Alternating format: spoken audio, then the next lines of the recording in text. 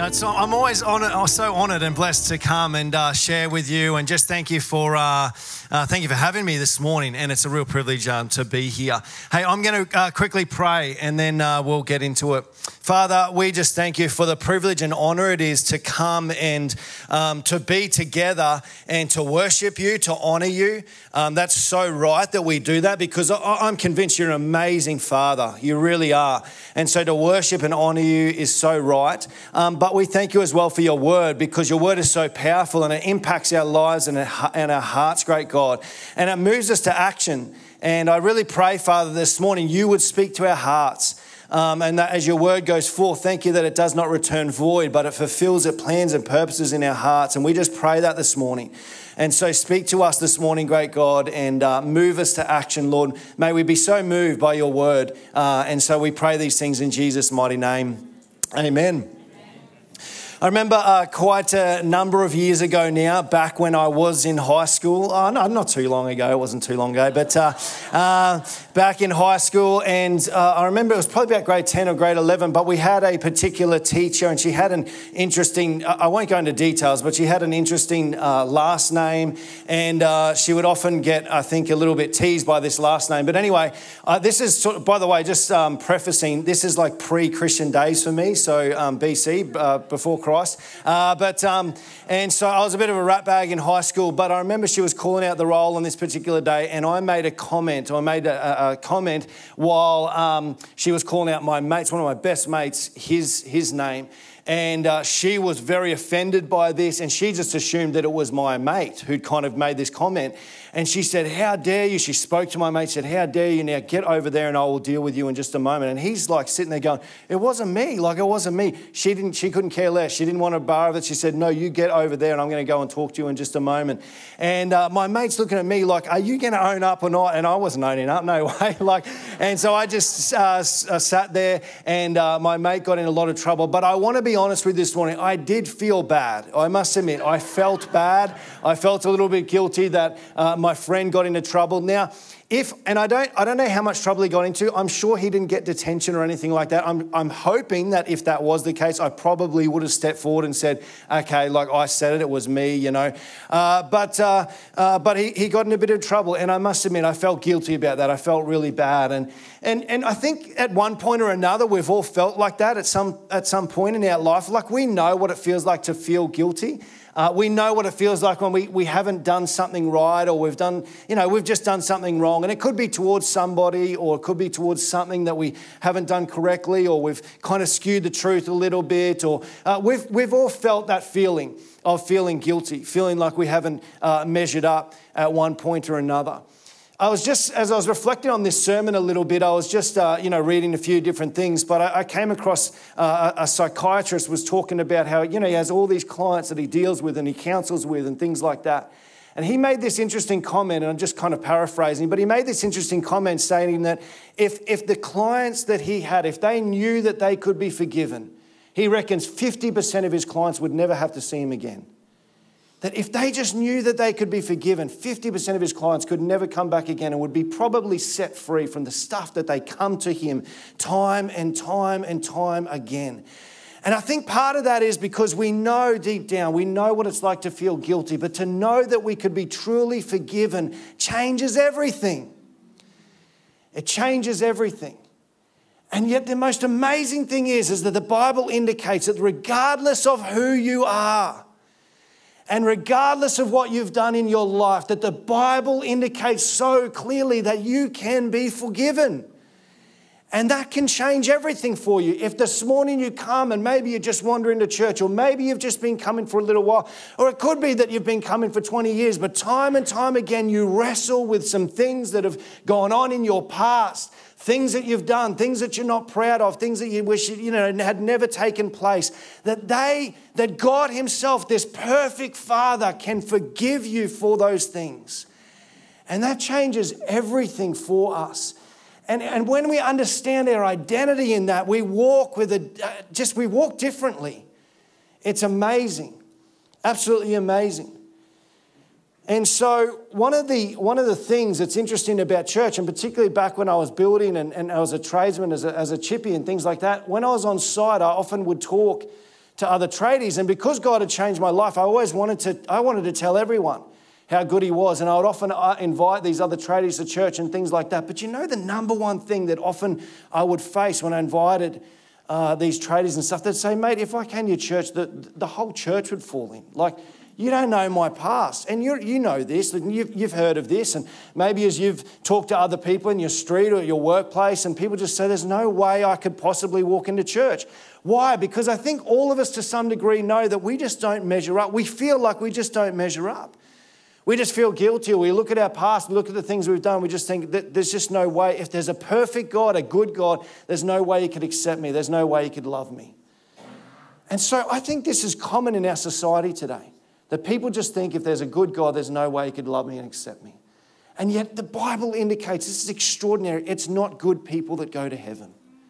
It's not good people. This is so countercultural. Because in our world today, we just think, oh, well, it's good. And this is what I thought. You know, growing up, I just assumed when my mate asked me and began to talk to me about faith and things like that, I just assumed, well, surely I've been a fairly good person. This God will let me in. But as time went on, I discovered and I began to learn the truth that it's not good people that go to heaven. It's forgiven people. And the Bible indicates this extraordinary thing that if you would be willing, and you'll have an opportunity this morning, but if you would be willing to come and surrender before God and say, God, I need your forgiveness, that he answers that prayer 100% of the time. That forgiveness he offers to every single person. If they were to acknowledge what Christ has done for them, if they were to acknowledge and humble themselves before a holy God, that he would forgive you. And that changes everything. It changes everything. Paul writes about this in Romans 3. And in Romans 3, it's this incredible passage. Romans is really, the whole heart of Romans is really about the gospel. And the gospel means good news. It's good news for humanity. And he illustrates this so well in Romans chapter 3. But let me pick up because he describes what I think so many people in our society, in our world, and even maybe you, as you come this morning, maybe you feel the same. Starting in verse 9, he says this. He says, well, then what should we conclude? That we Jews are better than others? No, not at all. For we are already shown that all people, whether Jews or Gentiles, are under the power of sin. As the scriptures say, no one is righteous, not even one. Which is pretty confronting because often we think, I feel like I've been pretty good, surely this God will let me in. But he indicates here that not even one person in this world is righteous, not even one.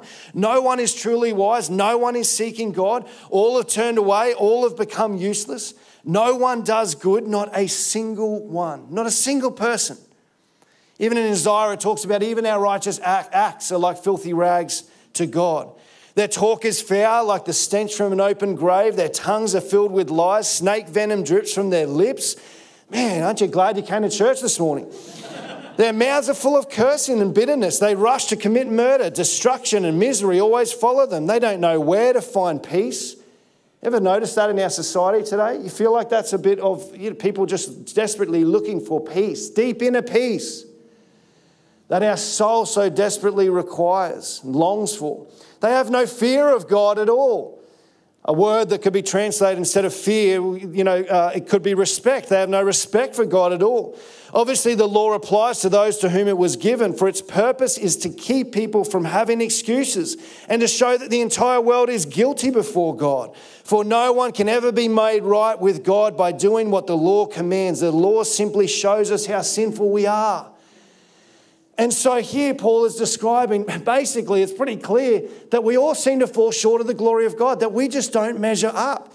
Honestly, if the entry point, because my mate said to me years ago when I first started to explore this stuff, my mate said, if God says, why should I let you into heaven? What are you going to say? And I just didn't have an answer.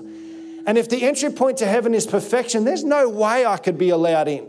And none of us could stand and say, I've achieved that, like I've successfully done that we all fall short of the glory of God. Now, I promise you this morning, this is a good news message, just in case you're thinking of walking out now.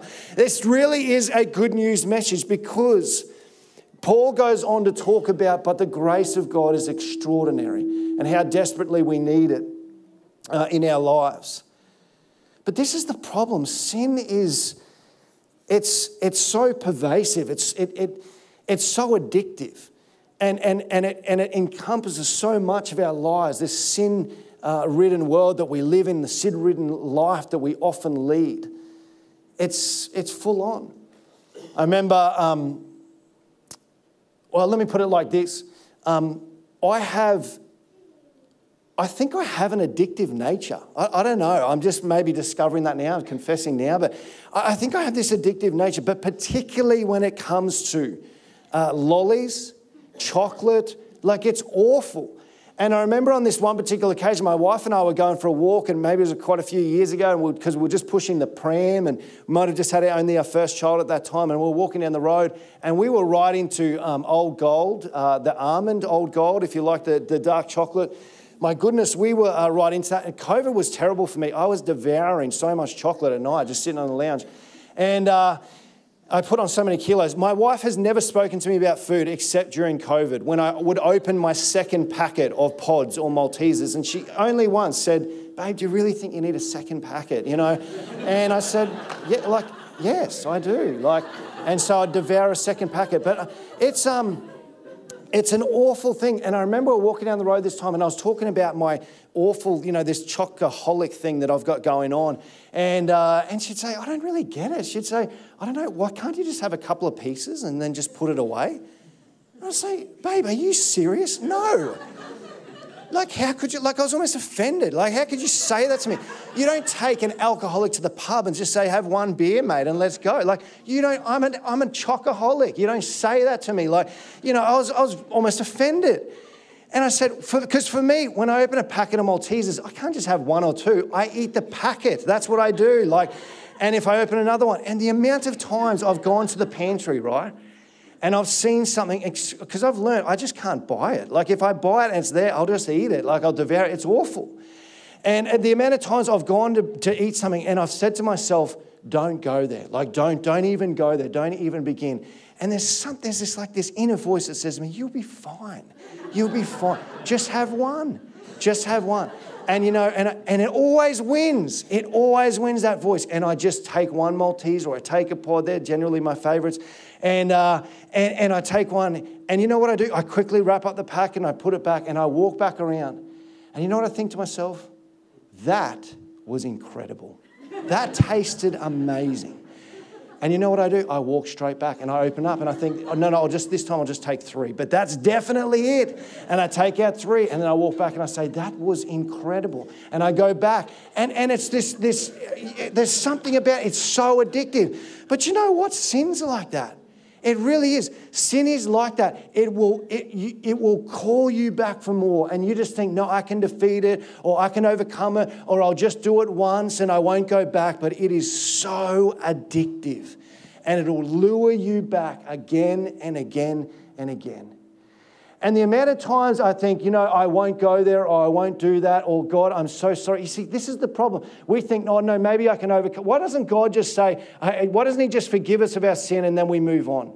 Like, what's the big deal around the cross and Jesus dying on the cross for our sins? Why can't he just forgive us and we move on? Because sin is so addictive. We will continue to keep coming back and saying, "God, forgive me again. Oh, forgive me again. Oh, and he keep forgiving us, keep forgiving us. But the cross deals with it forever. The cross deals with it once and for all. That's the extraordinary thing. And so sin is so addictive. And so time and time again we think, "Oh, I can do it," but we can't. We can't overcome it. It's too difficult. It's too hard. It's too addictive time and time again. And so because of that, none of us, you know, as Paul indicates, none of us can seem to stand right before God. But Paul goes on to say this, and this is the good news.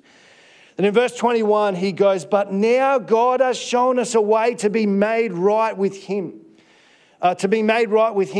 without keeping the requirements of the law, as was promised in the writings of Moses and the prophets long ago." Now, this seems pretty incredible, that we could literally stand right before God, even though we've failed, even though we've fallen short, even though we've sinned time and time again, past, present, and we will probably continue to sin, that God has made a way that we could literally stand in the presence of God with right standing before him. Isn't it an incredible thought that God could look upon you as righteous and clean without blemish?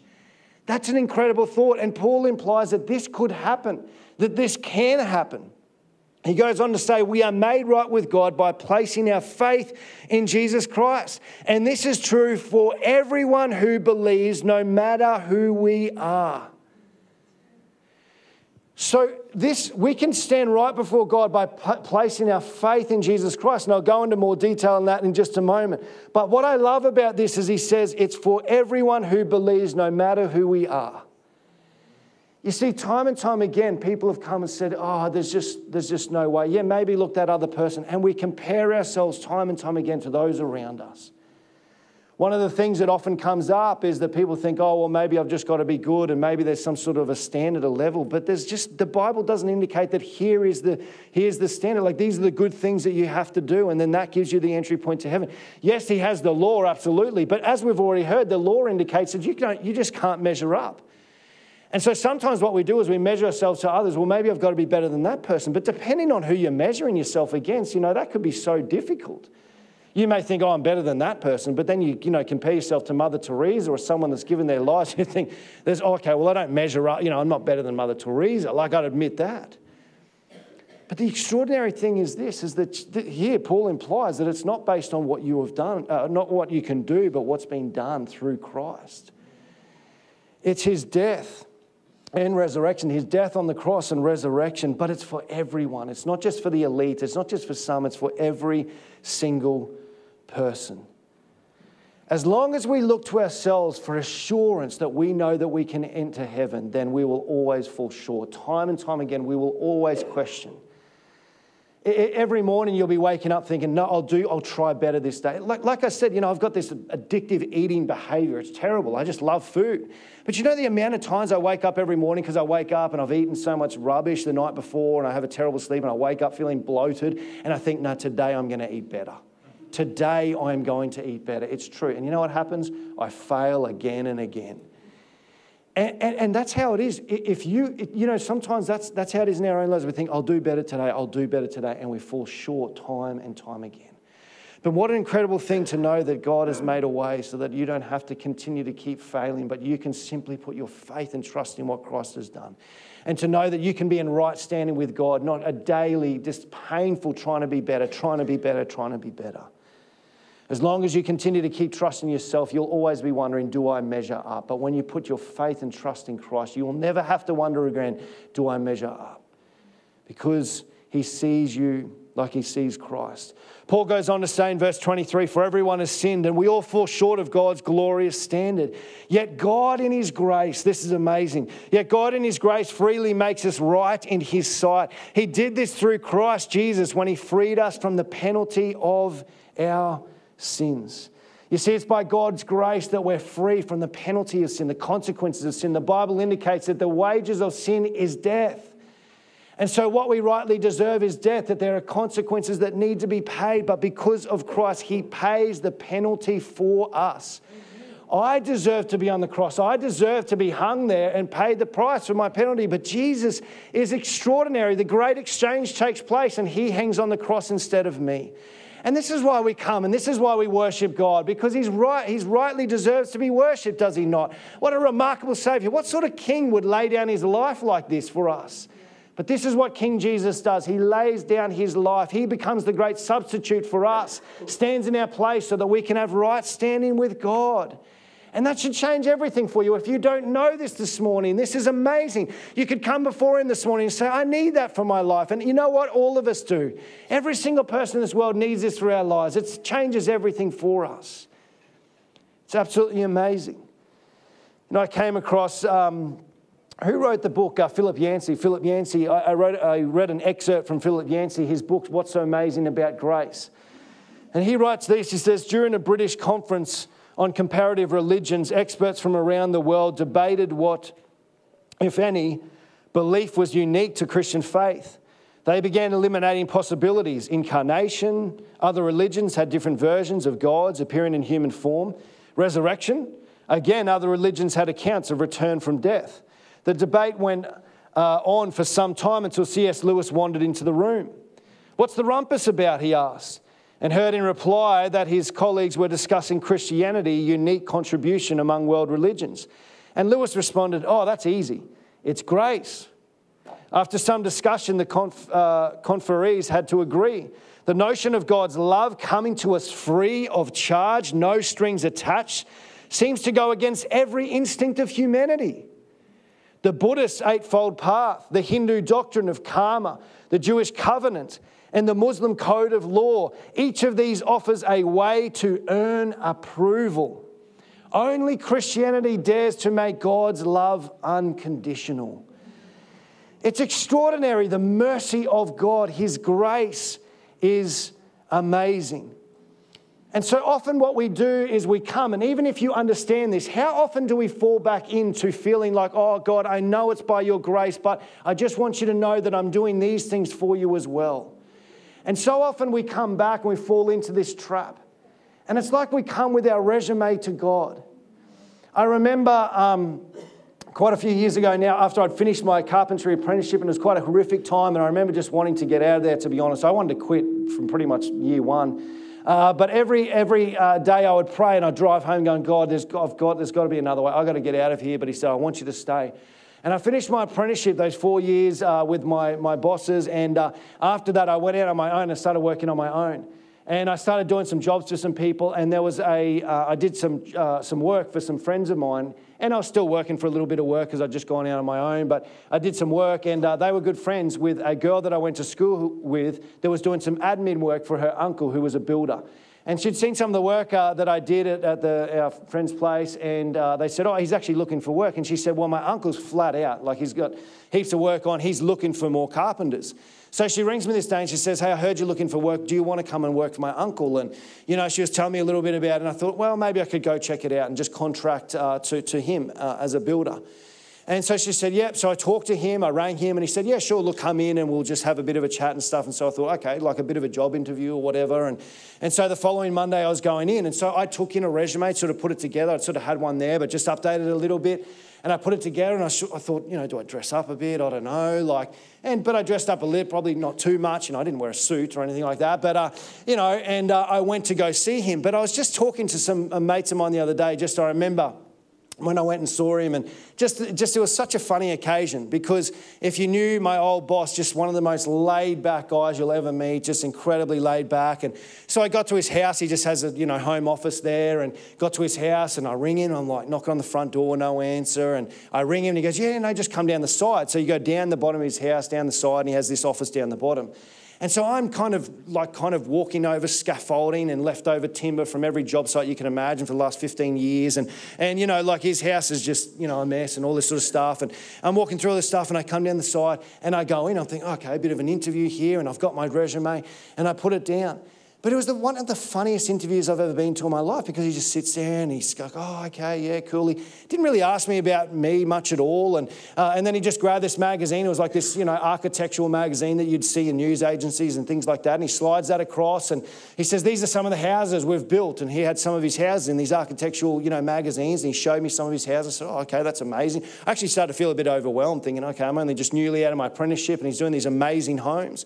And then he started telling me about some of the jobs that he was doing and things like that. And I said, oh, okay, I was pretty interested in the jobs. And then he just said, well, I pay my guys this much. And I said, oh, okay. And he goes, oh, so when do you want to start, And I hadn't even spoken anything about what I'd done. I hadn't even opened my resume or anything like that. And I said, oh, well, I could start pretty soon. He goes, all right, well, we could put you on this job next Monday. You happy with that? And I said, yeah, okay, that sounds great. And I basically left, and I thought, I think I'm working for him. I don't know. I think I got the job. I'm not sure. Anyway, I start with him next Monday. And that was it. And, I never even gave him my resume. And I had, all the stuff I'd done. Not that I had heaps of experience, but I talked about some of the work we'd done as an apprentice and the renovations and the new homes and things like that. He never even looked at it. He didn't even look at it. And I think sometimes what we do is we come before God with this resume of all the things that we've done. Like, God, check out all this good work that I've done. Honestly, he's not that interested. And that, like I said, Isaiah says that even our righteous acts are like filthy rags to God. And we come with this resume before God, like, look at this. He's not interested. It's almost as if he's sliding a magazine across and just saying, hey, I'm not that interested in your resume, but look at my son. Look what Christ has done. Check out his life. Check out his death. Look at his resurrection. And that's it. That's the basis of entry point. That's it. Your resume. Don't bring your resume to God. Just bring what Christ has done. Bring that. When you get to the entry point of heaven and God says, why should I let you in? It's not based on who you are. It's based on what Christ has done for you. For God presented Jesus as the sacrifice for sin. People are made right with God when they believe that Jesus sacrificed his life, shedding his blood. This sacrifice shows that God was being fair when he held back and did not punish those who sinned in times past. For he was looking ahead and including them in what he would do in this present time. God did this to demonstrate his righteousness, for he himself is fair and just. And he makes sinners right in his sight when they believe in Jesus. Let me just say that again. He makes sinners, which is all of us, right in his sight when they believe in Jesus. Not when we bring our resume. Not when we tell how good God is, when we simply believe in Jesus. You know what the cross does? The cross is so significant in so many ways. The death of Jesus on the cross. But one thing it does satisfy is it satisfies the wrath and the judgment of God. We often don't talk about it that much, the judgment of God, but we want to serve a just God. Yes, we want to serve a merciful God and a gracious God, absolutely. But you know what? We want to serve a just God as well. What the cross represents is that the judgment has been satisfied. The judgment of God has been satisfied on the cross. You see, the consequences of sin is death, that there are consequences to our sin. But what Christ and what cross represents is that the judgment of God has been satisfied as well, which is extraordinary. Like I said before, you see, I deserve death. I deserve to be hung on the cross, but God's judgment is not placed on me. His judgment is placed on Christ, and it is satisfied through Christ's death. It's extraordinary. Let me try and explain this a little bit, because it's an amazing thing, isn't it? God is just, but he's also merciful. And if you think about it, just or mercy is getting what you don't deserve. That's the mercy of God. But just is a God who is just is getting what you do deserve. And so how do you bring the two together? How is God just towards you, but also merciful towards you? How does he give you what you deserve, but also doesn't give you what you deserve at the same time? It's an extraordinary thing. Let me explain this to you a little bit, but I remember many years ago now going for a surf one early morning with my mate. Actually, it was that same mate. I just realised it was the same mate that I got in trouble in class. We still stayed friends, so that was good. And we were going for a surf early down the Gold Coast at Currumbin. I remember this, and I had my first car that I bought, and not that I'm this old by any means, but it was a 1989 Toyota Hilux four-wheel drive, and it was I was going to say it wasn't a turbo diesel, certainly not a turbo. It was just a diesel, and it was slow as. And my mate, that same mate, was riding the cars at the time, and he was like, you know, what's those movies? Fast and the Furious. He loved Fast and the Furious, and he's going to get all these fast cars and all that sort of stuff. And how many Fast and Furious movies have they done, by the way? Like, is there like 8 or something? It just keeps going. Anyway, and so he was riding the cars. Now, my car was so slow. This 89 Toyota Hilux four-wheel drive, it was slow, but my mate was riding the cars, and he always used to be looking up cars, like how fast, 0 to 100 certain cars could get to. And on this one occasion, he was like, we should see how fast your car can get from 0 to 100. And I was like, yeah, absolutely. And I remember we were coming out of a fuel station. I just filled up, full of fuel, so ready to go, And so we stopped at this, where you can just go from 0 to 100, and I just floored it. And I remember him counting on his watch, 1, 2, 3, and I was flooring it. I think we were even on a slight downhill too, which was to my advantage. And all of a sudden we got to 100. I said, stop. And he goes, 31 seconds. And this is how slow this car was, just so slow. And I remember we were going for a surf at Currumbin Valley, and it was still a little bit dark. The sun was just coming up. And we stopped at these lights, a red light, and then we left off this red light. We had to go up this hill. Now, all of a sudden I see this like orange flashlight wave me down, and it's a police officer. And he pulls me over, and I'm thinking, what's he pulling me over for? Maybe random breath testing. So he pulls me over and he says, do you know what the speed limits is in this drag here on this road? And I said, yeah, 70K, And he says, do you realise that you were going 92 kilometres an hour in a 70 zone? And I said, mate, I don't even think my car can get up to 92. I said, there's no way, you must be mistaken for another car, even though I don't think there was any other cars on the road. And he goes, no, it was definitely you. And he fined me that day for doing 92 in a 70 zone. Now, imagine for a second that I go to court, right? And because I dispute it, and I think, no, I'm just going to dispute this. There's no way it was me. But I go to court to dispute it. and I come before the judge, but by this time I'd cooled down a bit, and the judge basically says, okay, here you were fined. We have evidence here that you're fined. You're going, 22K over, 92 in the 70 zone. And there's a penalty. You'll lose some points, but you also need to pay a fine. It's a hefty fine, $500 fine or whatever it might be. And he says, you're not guilty or guilty. But by this time I've cooled down a little bit, and I think, okay, yeah, look, I'm guilty, And so I say to the judge, okay, well, I'm guilty. And he says, okay, no worries. Well, there's a fine that needs to be paid. It's $500. And so a judge needs to be just, right? The consequences are that needs to be paid. How can a judge be just but be merciful and let me go at the same time? He can't. He must issue the consequences of what I've done wrong. And so I need to pay the fine, but I simply can't because at this time I just don't have any money or whatever. And I just feel like, well, there's no way I can pay. How am I going to do this? And what I discover in that very courtroom that day, a very good friend of mine walks in. And Toby Peacock, my good friend here, he walks into the courtroom in that very moment. And he simply walks up to the judge and he pays the price for me. You see, the only way we can have a God who's just and merciful at the same time is if a third party comes in.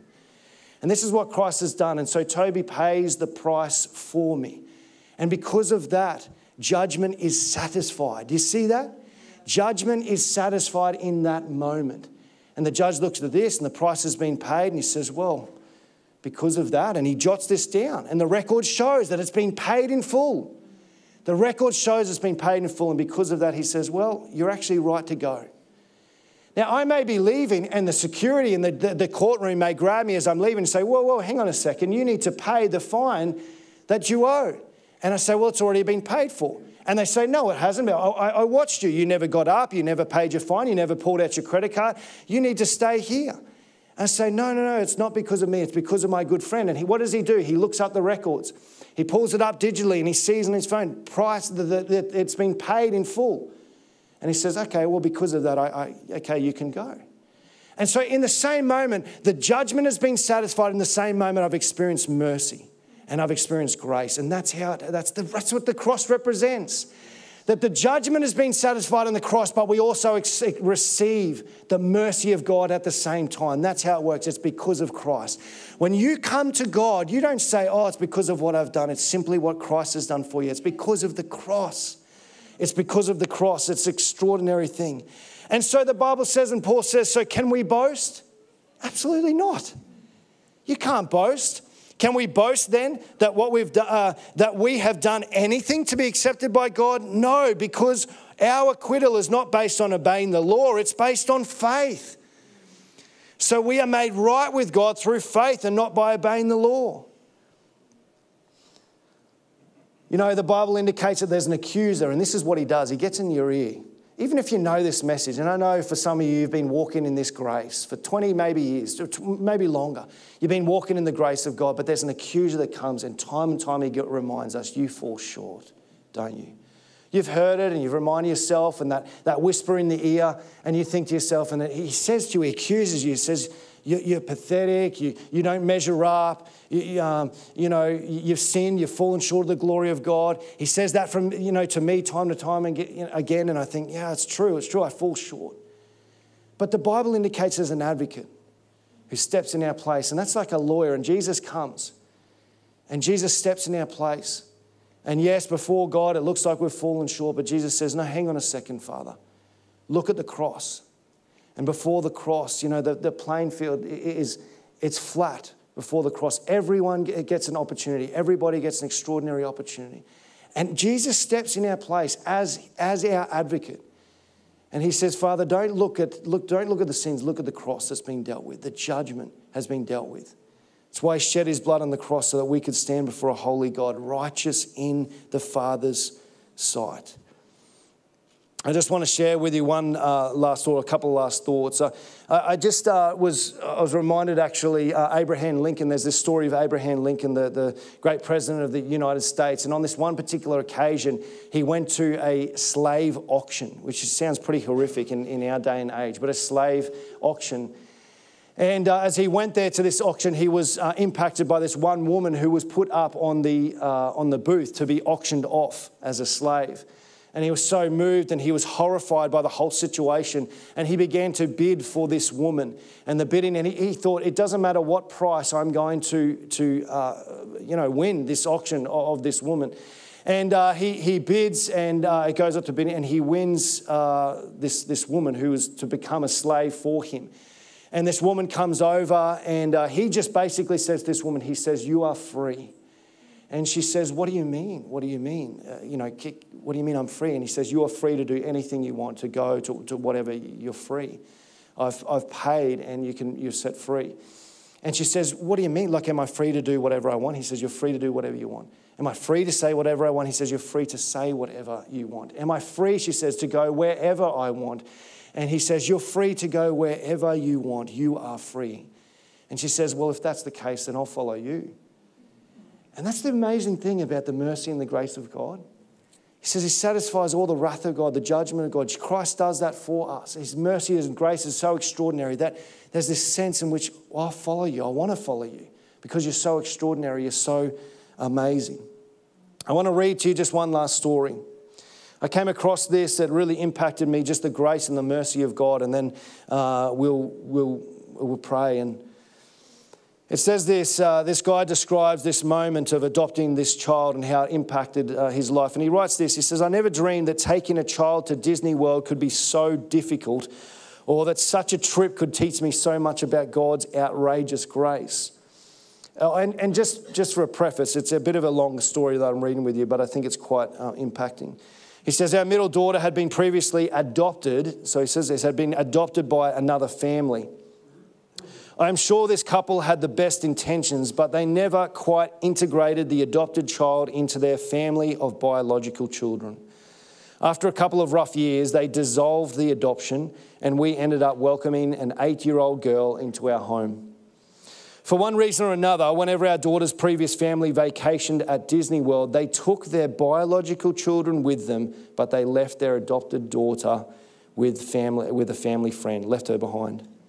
Usually, at least in the child's mind, this happened because she did something wrong that precluded her presence on the trip. And so by the time we adopted our daughter, she had seen many pictures of Disney World, and she had heard about the rides and the characters and the parades. But when it came to passing through the gates of the Magic Kingdom, she had always been the one that was left outside. Once I found out about this history, I made plans to take... Sorry, I get emotional so easy, but I made plans to take her to Disney World the next time a speaking engagement took our family to the southeastern United States. I thought I had mastered the Disney World drill. I knew from previous experiences that the prospect of seeing cast members in freakishly oversized mouse and duck costumes somehow turns children into squirming bundles of emotional instability. What I didn't expect was that the prospect of visiting this dream world would produce a stream of downright devilish behaviour in our newest daughter. In the months leading up to our trip to the Magic Kingdom, she stole food when a simple request would have gained her a snack. She lied when it would have been easier to tell the truth. She whispered insults that were carefully crafted to hurt her older sister as deeply as possible. And as the days on the calendar moved closer to the trip, her mutinies multiplied. A couple of days before our family headed to Florida, I pulled our daughter into my lap to talk through her latest escapade. "I know what you're going to do," she stated flatly. "You're not going to take me to Disney World, are you?" The thought hadn't actually crossed my mind, but her downward spiral suddenly started to make some sense. She knew she couldn't earn her way into the Magic Kingdom. She had tried and failed that test several times before, so she was living in a way that placed her as far as possible from the most magical place on earth. In retrospect, I'm embarrassed to admit that in that moment, I was tempted to turn her fear to my own advantage. The easiest response would have been, "If you don't start behaving better, you're right. We won't take you." But by God's grace, I didn't. Instead, I asked her, "Is this trip something we're doing as a family?" She nodded, brown eyes wide and tear-rimmed. "Are you part of this family?" She nodded again. "Then you're going with us. Sure, there may be some consequences to help you remember what's right and what's wrong, but you're part of our family and we're not leaving you behind." I'd like to say that her behaviours grew better after that moment, but they didn't. Her choices pretty much spiralled out of control at every hotel and rest stop all the way to Lake Buena Vista. Still, we headed to Disney World on the day we had promised, and it was a typical Disney day. Overpriced tickets, overpriced meals, and lots of lines, mingled with just enough manufactured magic to consider maybe going again someday. In our hotel room that evening, a very different child emerged. She was exhausted, pensive, and a little weepy at times, but her month-long facade of rebellion had faded. When bedtime rolled around, I prayed with her and held her and asked, "So, how was your first day at Disney World?" She closed her eyes and snuggled down into her stuffed unicorn, and after a few moments, she opened her eyes ever so slightly. "Daddy," she said, "I finally got to go to Disney World. But it wasn't because I was good, it's because I'm yours. It wasn't because I was good, it's because I'm yours." And that's the message of Outrageous Grace. Outrageous grace isn't a favour you can achieve by being good. It's the gift you receive by being God's. Outrageous grace is God's goodness that comes looking for you when you have done nothing to offer God in return. This is what grace is about. This is that when you come to God, it's not because of anything you've done. It's not because you've been good or you measure up. It's simply by the grace of God. It's simply by the cross and what Jesus has done for you and what he's done for me. Father God, we thank you for your word. And there may be some here this morning that maybe they've never heard this before, or maybe they know that they've accidentally fallen back into this trap of trying to measure up to you. The extraordinary thing is that in this very moment as we pray, which we're going to have an opportunity to do, in this very moment as we surrender, lay our hearts before you, we have this amazing opportunity to just put our faith in Christ. And that's all it is, put our faith in him. And because of that, we can have right standing with you. This morning you come and maybe you've never heard this before. I want to give you an opportunity to respond. This morning you come and you know this message, but you know that you've fallen back into this trap of trying to become better before God or do good things before him. I want to lead you in a simple prayer that just acknowledges your faith in Christ. Just with eyes closed and heads bowed, if you want to repeat this prayer after me in your head and your heart, you can do that now. Just pray this. Dear God, I want to thank you for being my advocate. I want to thank you for being my Saviour. I want to thank you for dying on the cross for me. I want to thank you for being the exchange that I desperately needed. Thank you for dying for my sins. Thank you for taking the consequences of death. And thank you for rising again so that I can know life and life to the full. I put my trust and faith in you this morning. Come and fill me with your Spirit right now. Be Lord and Saviour in my life right now. In Jesus' name, amen. Father, I thank you for your word. I thank you how it changes every part of our lives, great God. And I know that for many of us, we may be familiar with this, but I just pray that this morning that we'll walk out of here with a reminder of who we are in you. A reminder of our identity in you, that before you we are in right standing if we put our faith and trust in Christ. That you don't look at us as sin-ridden, that you look at us as pure, white and clean before you, great God. And that when we walk around, we have the authority of you, that we know you, we can have a relationship with you. It changes everything, and that you dwell within us. And that changes us and compels us to take action. It compels us to tell others about this extraordinary message. And so use our lives, great God, we pray. Move us into action. And we just want to take this opportunity to worship and to honour and to praise a great King who is so worthy of all the honour and praise. We love you this morning, great God, and we honour you and we pray these things in Jesus' mighty name. Amen. Amen.